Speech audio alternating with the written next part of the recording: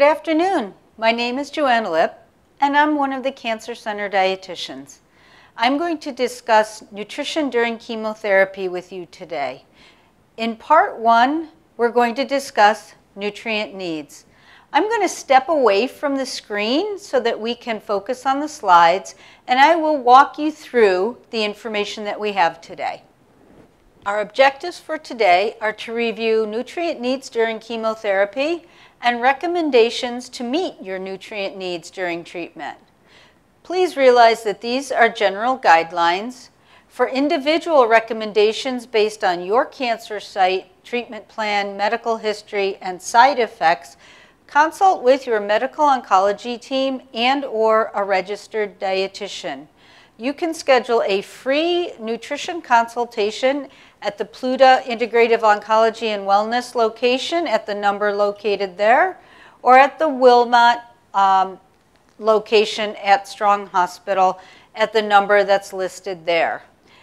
You can click here to access these presentation slides if you'd like to print them out or refer to them later. Different cancers have different nutrient needs. Patients with some types of cancers don't have a lot of trouble eating and can eat a low-calorie, less processed foods diet without a problem and maintain good nutrition. These are generally people with breast cancer and prostate cancer, and some patients with colon cancer. And that kind of diet is actually the diet that is most advantageous for those patients if they can actually tolerate that diet. Patients with other kinds of cancers have more trouble eating and being able to eat or digest healthy foods and may need an alternate approach. These are generally patients with head and neck cancer, esophageal cancer, stomach cancer, cancer of the small bowel or pancreas, some patients with hematologic cancers like leukemia and lymphoma, as well as patients with lung cancer and gynecological cancers such as ovarian cancer. So why is nutrition important? It's very important to maintain weight in order to maintain muscle mass. If you can keep your weight and your muscle mass up, you will likely experience fewer breaks in treatment, which will ultimately result in better treatment response. In addition, most people who are able to maintain their nutrition have less fatigue, feel better, and an appropriate diet can help reduce the risk of recurrence. We always prefer that people choose real food first. Select foods and drinks that are best tolerated during the treatments. If you can tolerate the healthy ones, those are honestly the best choice. You will need calories. Calories are energy. We have a tendency to think that too many calories is bad, but during cancer treatment, it is important to get enough calories. Your energy and your calories come from all sources: carbohydrates, proteins, and fats. We need to get enough calories in to avoid unintentional weight loss due to difficult eating. Some treatments may actually increase calorie needs, and we try to balance our food intake between meals and snacks with the variety of different foods. It's usually helpful to try for 4 to 6 smaller meals per day and to make the most of every bite. It's also important to get enough fluids. For most people, the goal is 2 to 3 quarts of fluid a day. And you need fluids to protect your kidneys, prevent dehydration, keep your mouth moist, and thin out mucus. A few tips to get enough fluids are to sip fluids throughout the day. You may want to set yourself a goal with a certain number of cups or bottles of water or other drinks. Limit caffeine, as that has a tendency to dehydrate you.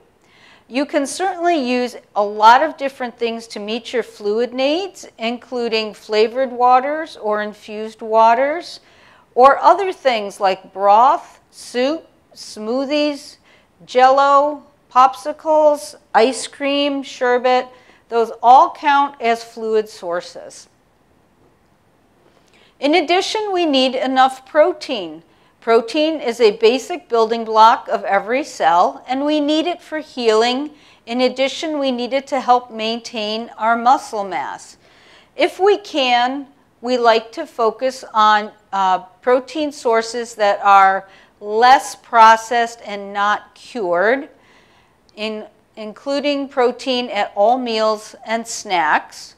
Food sources of protein can be divided into animal and plant-based proteins. Animal proteins are meats such as beef, pork, and poultry, fish and seafood, eggs, and dairy products such as milk, yogurt, and cheese. Plant-based proteins are legumes, sometimes called beans, also lentils. In addition, soy sources such as tofu, soy milk, edamame, and nuts and seeds and things made from nuts and seeds such as peanut butter and almond butter. When choosing carbohydrates, we hope that you can select whole grains, less processed breads, pastas, and grains if you can tolerate them. We do recommend whole grain bread or pasta, brown rice, quinoa, farro, bulgur, and other whole grains if you can tolerate them, and suggest that you limit more refined or white flour or sugar unless you really need those calories and are having trouble tolerating the more whole grains. Examples of those are white bread and white pasta, cakes, cookies, pies, crackers, things of that sort. You also get carbohydrates from fruits and vegetables. We like to say eat a rainbow, and you can certainly use fruits and vegetables in many forms. You can have fresh fruit, frozen, canned, pureed, or juiced fruits and vegetables. Fruits and vegetables are low in calories, but generally high in nutrients. That's great for people who need to have lower calorie intake, but a lot of people need more calories and should add calories to their fruits and vegetables with higher fat or higher protein ingredients if you can. It's also important to get dietary fiber, which does come from these carbohydrate sources. Fiber is divided, generally speaking, into two different types, soluble and insoluble. They do different things in your body, and both are important to include in your diet. Also, a lot of our foods that have carbohydrates, such as our fruits and vegetables and whole grains, also have what we call phytonutrients. These are compounds that help to fight cancer by a variety of different mechanisms.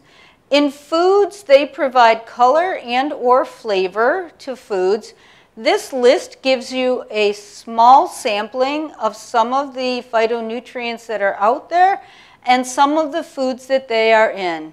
Please just realize that, for example, lutein is in things besides kale and spinach. Those are just a few of the examples.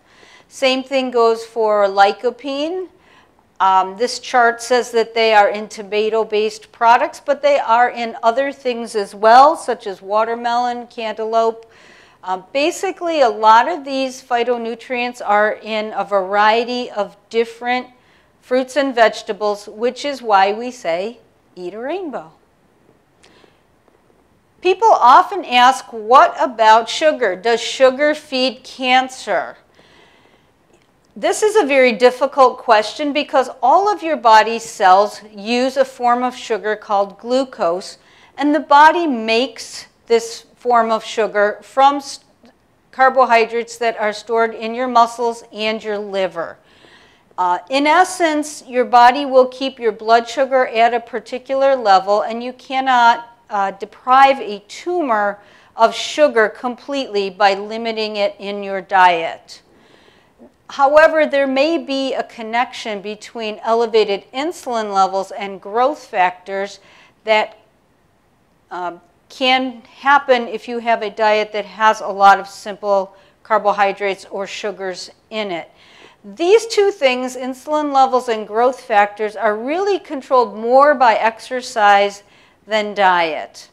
However, some tips to stabilize insulin levels are to try to limit the added sugars, such as candy, soda, baked goods, sweetened coffees, fruit juice, honey, maple syrup, all sorts of sugars. To choose the less processed, more whole grains if possible. And to pay attention to the portion size of your carbohydrate foods. Generally speaking, if you pair your carbohydrate food with some sort of protein or fat, you will help to stabilize the rise in insulin that happens when you eat that carbohydrate food. We also recommend that you spread carbohydrates throughout the day and that you engage in physical activity. There is a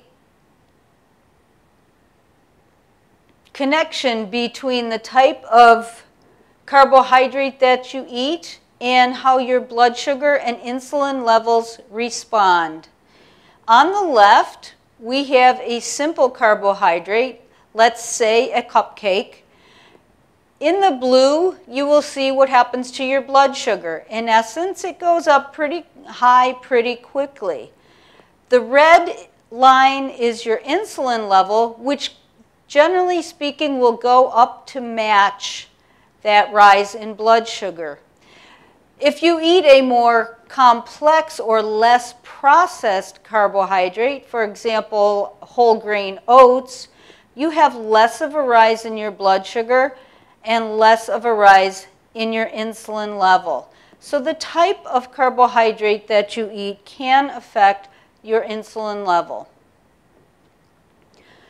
We have a demonstration that you can view online for something we call anytime bars. We've demonstrated this recipe. It is basically a simple homemade version of granola bars. We have a recipe online, but you can vary the ingredients in the recipe to suit your needs or what you have on hand at home. You also get calories from fats. Fats are a concentrated energy source. They help with absorption of fat-soluble vitamins and phytonutrients. And some of them are more heart healthy than others. Generally speaking, the less processed your fats are, the more heart healthy they are. And fats that come from nuts, seeds, olive oil, canola oil, avocados, and fatty fish such as salmon and tuna are really the best choices for fat. A good way to add calories in a smaller volume is to add more fats to your foods or to use them as condiments. So for example, you can make a pesto out of olive oil. A lot of salad dressings are very high in oil. Nut butters, guacamole. Hummus can be made with tahini, which is sesame seed paste, which will add fat. Some people also add olive oil to their hummus. And those are good ways to add some extra calories. We're going to switch gears a little bit and touch on dietary supplements. Dietary supplements are individual nutrients or bioactive substances that are sold in pill and powder forms. These are not regulated by the FDA. That means that any manufacturer can put whatever they want in that bottle, put a label on it, and put it on the store shelf or put it on the internet and sell it to you, and nobody is really paying attention to what's in there.